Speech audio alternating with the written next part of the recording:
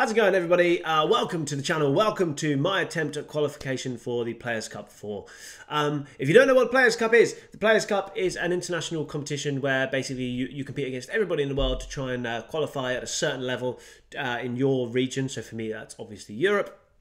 To make it through to the next stage of the competition to try and determine who is currently the best player in the world. I have a sneaking suspicion that is not me. I don't think I am currently the best player in the world. I haven't checked, but I'm pretty sure I'm not. However, I wanted to actually take some time and have a go at this Players' Cup and take it seriously. So, for anyone who doesn't know, I have a bit of a history with the Players' Cup of just messing around, building teams around stupid Pokemon. Most recently, I let my girlfriend pick my Pokemon, and she, for Players' Cup 3, and she picked mostly horses and cats. So we had a team with Galarian Rapidash, and it was fun. I really enjoyed myself, and we really nearly qualified. We finished at like 16, 20 something, I can't remember, but it wasn't quite enough to qualify. And I thought, you know what, if we can get that high with the horses, then, you know, why don't we just give this one a go? I haven't played a ton of Series 8. I have done a little series, I don't know if any of you have caught it, using rental teams to decide which team I'm going to use. And I came to the conclusion that I'm going to fuse the Palkia team that I had built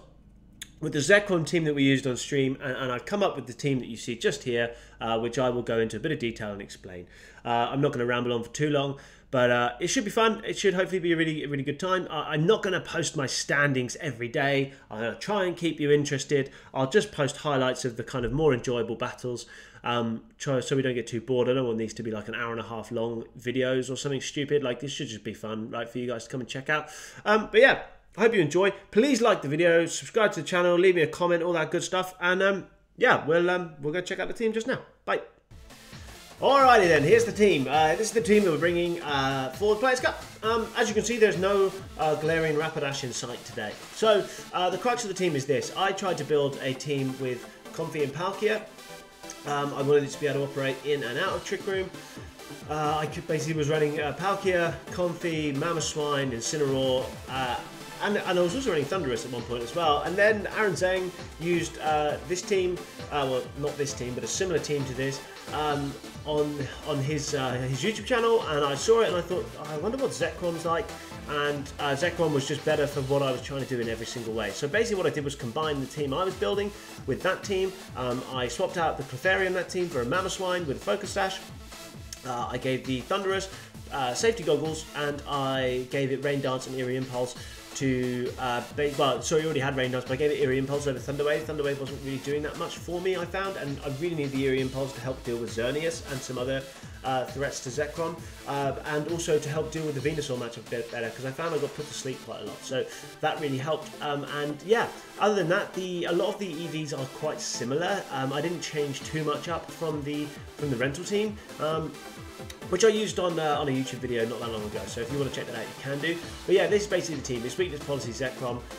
The other kind of cool aspect of the team is the Choice Scarf Urshifu with the Rain Dance and the Thundurus. It really does huge amounts of damage to some teams. It deals really well with Kyogre teams. Zacian can be a problem, but Mamoswine helps to deal with that. Xerneas is a huge problem, a massive problem. The other reason I gave Thundurus safety goggles was because without them, if he came up against Xerneas and Amoonguss, I was just losing. So yeah, it's pretty interesting.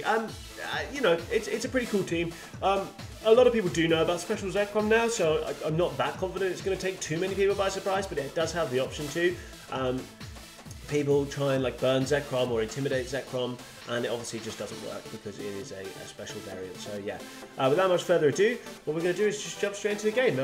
Yeah, see you in a minute. Looks like this player is running Zacian. Is that Gerda? That's pretty cool. That's a pretty cool team. All right then, Silvally as well. Very cool. Okay, let's bring the core four. Let's go for the core four here. I don't think there's any reason not to. Zacian is a problem, obviously, for this team for, like, you know, obvious reasons, but with this opponent's particular team composition, I think we might be okay. Ideally, he would lead Zacian. That would be really nice. I obviously can't read that. Okay, it's Silvally, and it is the Galarian Farfetch'd, whatever it's called, Surfetch'd. Is that Ice? Is that Ice Silvally? Is that what I see there? Do the little feather things give it away? Honestly, I don't know. I think we... That's my door. Thank you! I think I'm just going to Draining Kiss the Surfetched here. He has no switch into the Silvally slot. Like, there's nothing that he wants to take in that Silvally slot there. It may be fairly obvious what we're doing, but I just don't see what he switches in to the or what he does to in the face of a Max Lightning here. Okay, so we get the Draining Kiss off. Let's see how much this does. I'd be interested to see. Just under half, which is pretty big damage. Okay, Iron Head comes out. We eat the berry, which is great. We take literally nothing from that. We actually would survive another one, which is good to know. We get the Max Lightning off, and this is why I didn't want to Trick Room, because whilst I would Trick Room in the face of... Sorry, there's like literally a postman at the door. I just want to see what Surfetched does, and then I'll be right back. Okay, Surfetched is going to Meteor Assault. I don't know what that means. What does that do? Okay, nothing. Right, I'll be right back. I think we can deal with Zacian later. Let's Trick Room. No. Oh, run out of time now. Let's Draining Kiss. And let's Max Guard. Because what this does is puts us in a position where the Surfetched, or whatever it's called, will be down within a Draining Kiss range. Which is very nice. And if he's wasted an attack... Oh, did we crit? Did that take it out? Oh, it's just a low roll first turn. Okay, cool. Oh, well, that's pretty good. So the Moonblast comes out. Moonblast is special Zacian? Oh, I don't know. I'm not really sure. I'm really not sure what's going on. Maybe I'll ask the postman next time. If it's Moonblasting,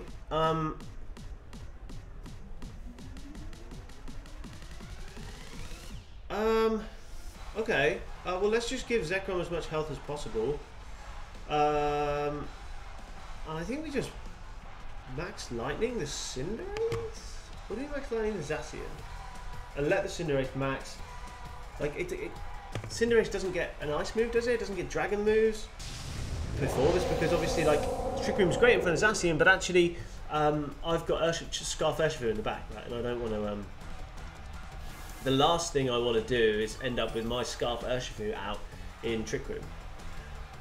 Like, that's just obviously a dreadful idea anyone to do. Okay, so Moonblast comes out, which is super effective, which activates our weakness policy, which is very good, because I don't think the Cinderace can KO Zekrom. It goes for the Airstream, okay, which is definitely fine. This might KO Comfy, which would be really nice.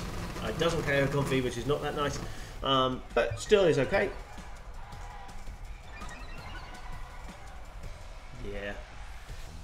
We get the lightning off. I'm pretty sure Zacian does not survive this now. I was pretty sure it didn't survive it in regular terrain, in just with electric terrain up. So I was pretty confident it wouldn't survive it now. Okay, so our max is over, which is cool. We're just going to Floral Healing the Zekrom here and go for a Rising Voltage. I think that should probably be enough. I'm still not sure if Cinderace can KO the Zekrom from here. Really not sure. Yeah, we'll see.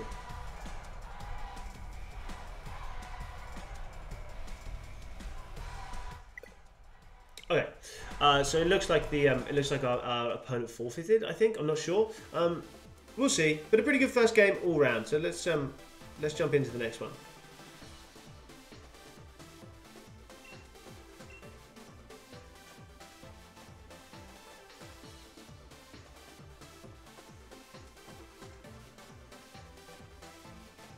Wait, hang on. Does that say number of battles won, rating 1486? Did we disconnect? Well, we haven't come off the internet. What? What? Excuse me? Hello? Why have I lost? I didn't lose. Hello, game? I didn't... What the... Can I speak to the referee, please? Referee? May I speak to you, please? Only one electric resist in Tapu Koko. So Mamoswine can be quite good. Mamoswine is also good against Dragonite. Mamoswine is also fairly good against Aegislash. We do have ground switch-ins, which isn't ideal. Okay. What I need to make sure I do here, just because I said the reason I'm bringing the Urshifu is because in the rain it hits so hard. Like it hits ridiculously hard. What I need to do is try and manage the Trick Room situation. There's no way Tapu Koko does enough damage to us, right? So actually, protecting would be fairly useless, and there's a good chance for us to get lead. Right, okay, let's just pause for 1 second. What can he switch into an electric attack? Everything takes it minimum neutral, apart from Tapu Koko's already on the field. And if the ally switches, then Tapu Koko's still taking a +2 max lightning in the electric terrain. So I think we're kind of, like, that looks fairly good. Let's see how we go. Gosh, I don't know. I really don't know what's going to happen here. So Comfy gets the Draining Kiss off. I imagine Tapu Koko's next to move. I don't know what that's going to do. Tapu Koko goes for a wild charge into Comfy. We take that. Only just, but we do take it. Okay, we get the Max Lightning off. Now this should, even though it's Cresselia, it should KO it. Yeah, okay, great. So that's, there you go. There's the illustration of the power of Zekrom. Of special Zekrom. Once the weakness policy's up, it's just too powerful, especially in this terrain. Let's get a Floral Healing off into Zekrom. And then I think we need to go for the Max Lightning into the Glastria. I don't think that we have any other option. It might be like, we might be missing a really nice read that we could make here, like a really, really nice read to make by not targeting the Glastria, but I just don't see anything, I don't see anything else we can do. That would be pretty bad. Or he max guards the Glastria and he crits Play Rough or something into, okay, so we get the Floor Healing off, bring us up to full, which is pretty nice. We take that. Koko goes for the Wild Charge again, maybe Choice Scarf, Choice Band. Unless it was Life Orb, and I didn't see that the first time out. Damage by recoil, okay. We get a Lightning, which does really nice damage. Okay, cool. Goes for the Max Quick, that's fantastic. That will not KO us. Doesn't even do half, which is really, really nice. Raises his special defense, which is obviously less nice. Okay, so now I think we're in a fairly okay spot. Urshifu always beats Glastria in the end, right? With a close combat, always beats Urshifu, always beats Glastria in the end. So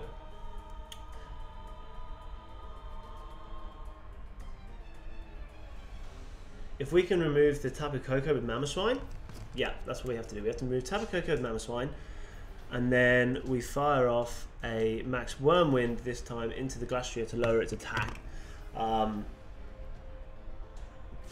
Goes to a Wild Charge, we take it. We also now preserve the Sash on Mamoswine, so hopefully it lands its high horsepower. It does. Beautiful. And now I think what he's going to try and do here is go for the, I'm guessing because he's Wild Charged us, I'm guessing he's going for the Quake again. Which is why we've gone for the Wormwind to try and lower his attack and hope that maybe we can survive a Quake. Presuming that Kyogre is in the back here, right?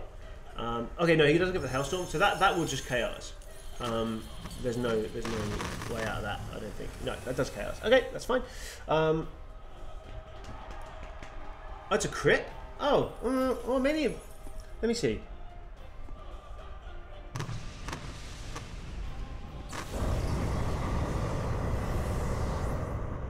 So who will I get that attack boost back? Yeah, I mean, that I'm pretty sure that Hailstorm KOs us anyway.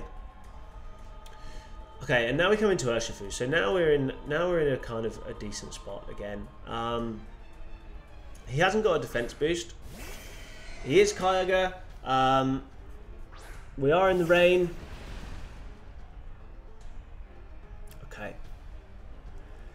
A lot of this now comes down to how fast is his Kyogre, which obviously I don't know the answer to. If it's Scarf Kyogre, I think we lose. If it's not Scarf Kyogre, we might win. I think we need to double Kyogre, right? Do we double Kyogre? I think we do, because Glastrier can't KO us both. Kyogre can, and if we can get some damage off first because we're Scarf too, then Water Spout doesn't do a lot, right? Yeah, we have to double Kyogre. Okay, close combat comes out. Does lots of nice damage. Is it faster than Mamoswine is the next question. No, Mamoswine is faster. Okay, so we pick up the Kyogre, which is really nice, and now both of my Pokemon should pretty much guarantee KO his and he goes into the Mamoswine, which is focus test. Whew, sweating. Hey ho, there we are. What can we do? You know, can't win them all. So yeah, we'll come back to this in just a minute. All right, bye. Okay. All right, looks like our opponent here is going to be running a Palkia team, along with Whimsicott, Arcanine, Heatran, Ferrothorn, and Urshifu. Okay, that's an interesting team. That's a really cool team, I think. Although it's really good into Palkia, I think Zekrom here is struggles a little bit into some of the other stuff. I mean, Urshifu looks absolutely great. It's too late to change now. I won't be able to get all the Pokemon done in time. But actually, I think maybe what I could have done is led Incineroar and Urshifu. That might have been really, really nice. I don't know. We'll see. I like Ferrothorn in this meta. Rep, who's one of the guys in the Discord, and a friend of mine is running Ferrothorn on his Players Cup team, and I actually think it's a pretty nice pick actually. So yeah, we'll see. I'm not too happy with that team selection. What's he going to lead with here? Okay, he leads Whimsicott Palkia. Okay, we lead Thundurus Urshifu. So I think what I'm going to do is I'm going to try and keep the Urshifu safe. I'm going to Eerie Impulse the Palkia, and I'm going to go into Comfy on the off chance that he does go for a Dragon move into the Urshifu slot. Because I feel like that's the play, right? If you're him, you see that Urshifu and it probably threatens a lot of stuff in the back for you. I think that's probably the play, and then hopefully we can also lower the special attack of the Palkia. Let's see. Okay, so we switch out Urshifu just in case he tailwinds and then we get outsped. I don't really want to get outsped and get nailed and lose Urshifu. Okay, let's see what he's going to do. Is it going to be Dynamax on the Palkia? It is going to be Dynamax on the Palkia. Okay, so we know now then. First of all, we can probably look to an end game with Zekrom. Palkia is 100 speed.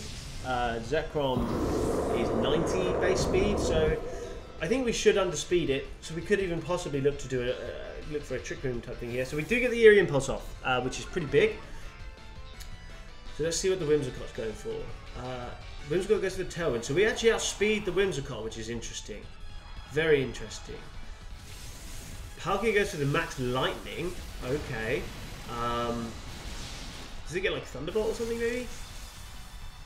Yeah, perhaps it does. Okay, if you're going for Tailwind, then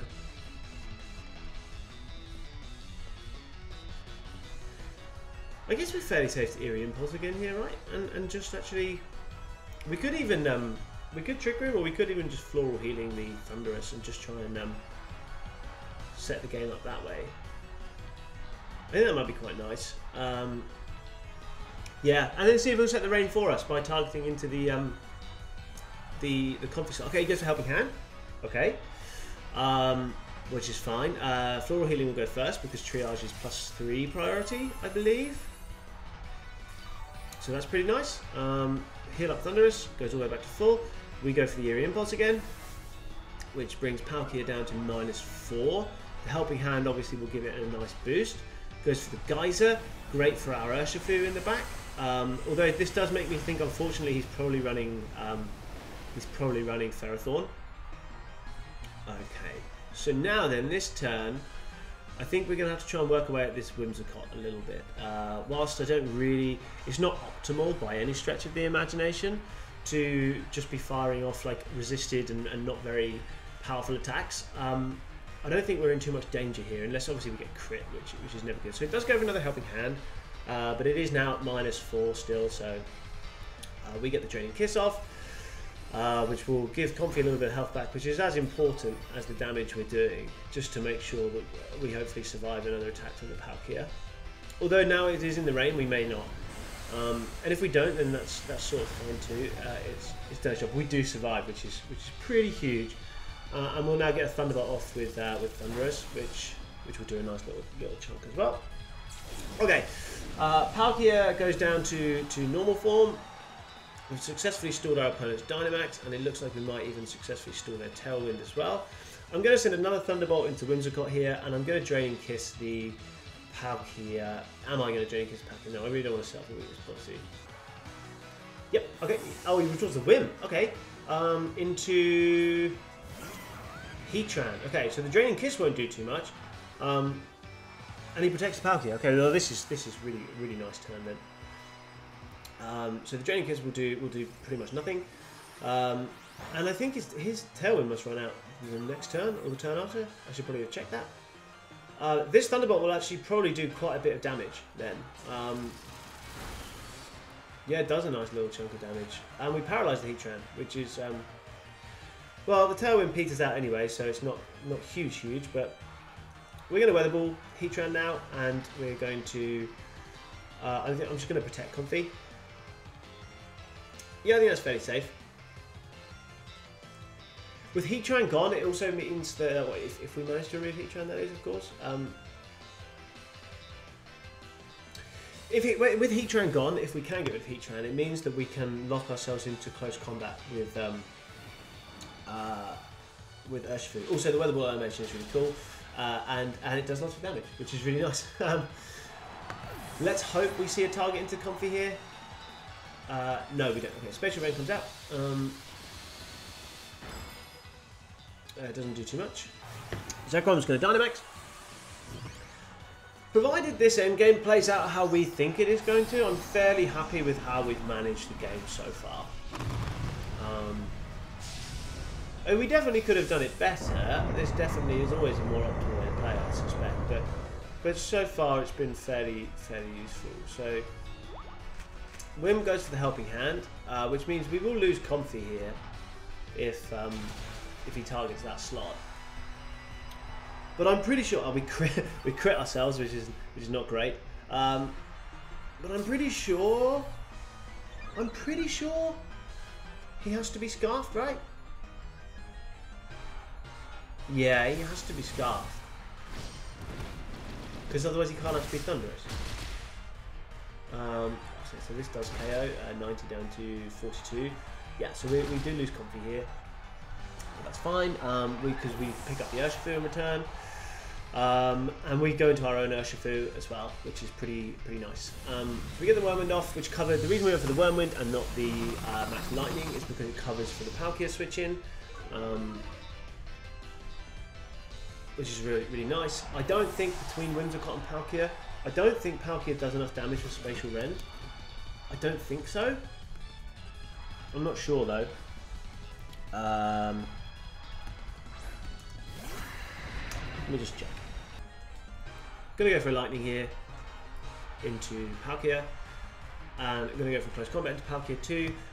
If he Helping Hands and Spatial Rends, we'll knock out Palkia because Urshifu will move first. If he doesn't Helping Hand and Spatial Rend, if he goes for Tailwind and Spatial Rend, I'm pretty sure Zekrom survives, which means we take out the Palkia and then we take out the Whimsicott afterwards. And he can't protect from Urshifu either, so he does go for the Helping Hand, which means Urshifu will move first and we should KO it, which is really good. And it means we pick up our third win in a row, which is really nice. A really good start to the day, good start to the Players' Cup. A little bit of a shame about that DC earlier in the day, which looks to have gone against us, but aside from that, we're looking pretty good. Pretty happy with the start. Definitely a better start than with the horsies.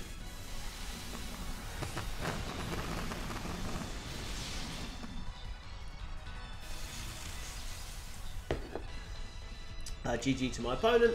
Again, right, so that end game there was a little bit dicey because my opponent, if he'd read it, could have targeted the Urshifu, and then maybe we could have lost in that end game. But on the whole, I think he had to target that was his play, right? That was always his play. My phone keeps pinging. No, it's our nemesis, everybody. It is our nemesis. So, here's the deal, guys. Xerneas is the hardest matchup for this team by some distance. Like by some serious distance. And the only way I've ever been able to beat it is by using Mamoswine. Okay, so what we're going to do is we're going to lead Mamoswine and we're going to lead Thunderous. And we're going to put all of our eggs into the try and kill Xerneas basket here. Okay, he leads the Xerneas, but he also leads the Togekiss. All right. Okay. So what we're going to do is we are going to max Steel Spike the Xerneas, and we're going to Thunderbolt the. We might Thunderbolt the Xerneas too, actually.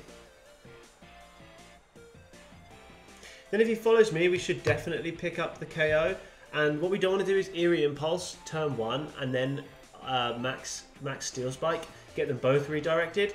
We want to try and be able to keep the max Steel Spike available for turn 2. But this is what I mean, right? Like up against Xerneas, it is just quite simply a case of hit and hope. If we can knock it out, like if for some reason he tries to read us and protects the Togekiss, then maybe we have a shot. But the likelihood is we don't. He Dynamaxes? Okay. Who does he Dynamax? Does he Dynamax Togekiss and then go for Geomancy with Xerneas, or is he Max Xerneas? Oh, very cool. Very cool. Absolute credit to my opponent, to be fair. Like total credit to my opponent. What does he do with Xerneas? Oh. Absolute fair play. Fair play. Well done.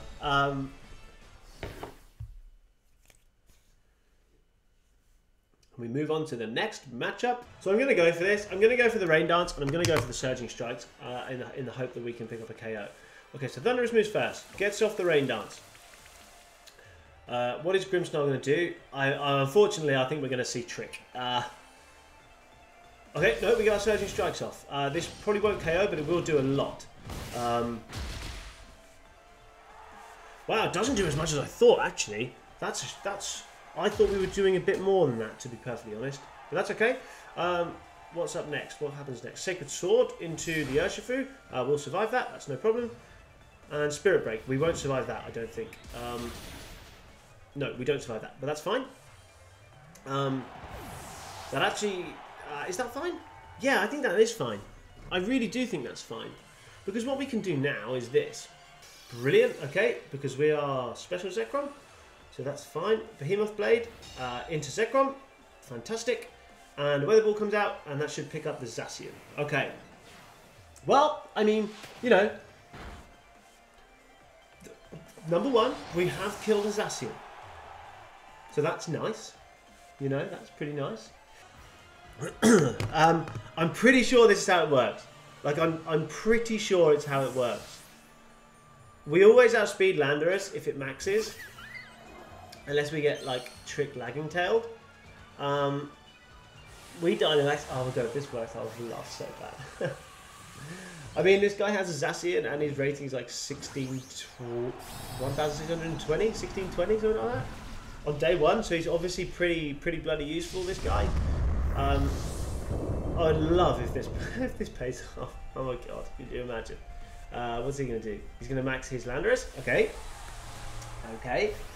I think, I'm fairly sure that we take anything from this Landorus. I think Comfy is max HP, max defense, so we should take anything on that slot, and Thunderous as well should take it, I think. What does Grimmsnarl do? That's the only question. In Light Screens? Okay. Fine. We get Weather Ball off. I think this becomes max water, right? Yes, it does. Okay, great. Max Geyser comes out. Yeah, okay, does just over half. Okay. Goes for the Rockfall. Okay. Yeah. Oh, that's got to be... Oh, that's a lot of damage. Actually, we're not that bulky, to be fair. Okay, yeah, it didn't work. The light screen really kind of ruined us there. But it was worth a try, right? Like, yeah, you got to give it a go. Oof. All right, we are done for the day. We have finished with a record of... I'm not going to tell you because it's meant to be a surprise. But overall, a positive first day's competition. A couple of really badly played games by me, a couple of decently played games by me, a little bit of luck both ways, and all round good fun. Pretty good fun. So there we are. That's it for day one. Please come back and join me for day two. And hopefully we can make some decent progress with this. I loved using Zekrom. I've loved using this team. It's been really good fun. Hopefully we run into a few less Xerneas and a few less Zacian tomorrow, but I don't think so. But that's why I wanted to use this team, right? Because it's fun. It's a good challenge. So yeah. Thanks very much for watching. If you've watched till the end, have a wicked day, and I'll see you tomorrow. Bye.